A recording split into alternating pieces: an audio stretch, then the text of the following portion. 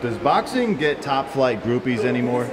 Or is it only like NBA or NFL guys?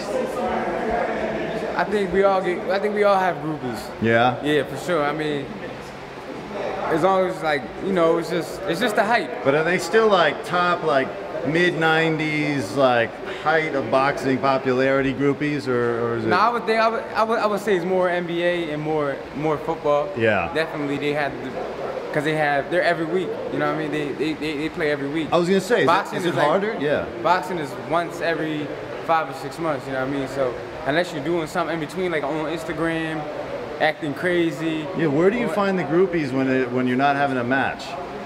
I mean, you just anywhere. You walk down the street. Yeah.